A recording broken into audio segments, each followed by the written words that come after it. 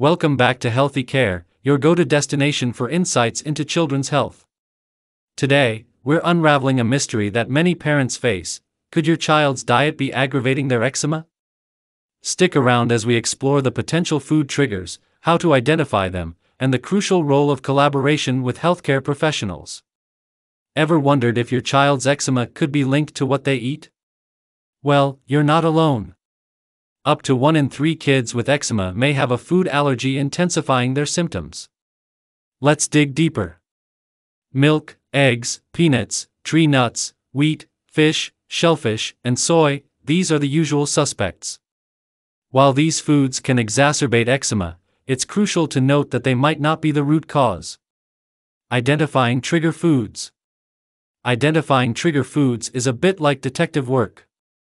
Some reactions are immediate, but with eczema, symptoms may take days to surface. That's why collaboration with an allergist is key.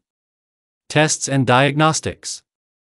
Doctors use various tests like elimination diets, food challenges, skin testing, and blood tests to pinpoint trigger foods.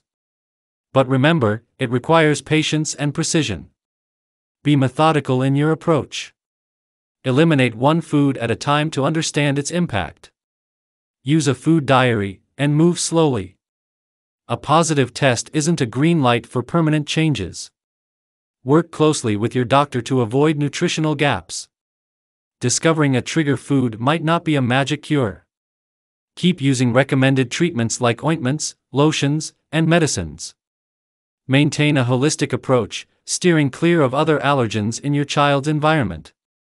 Understanding the relationship between food and eczema in children takes time and collaboration.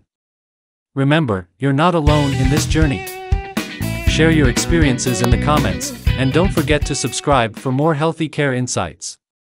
Until next time, take care.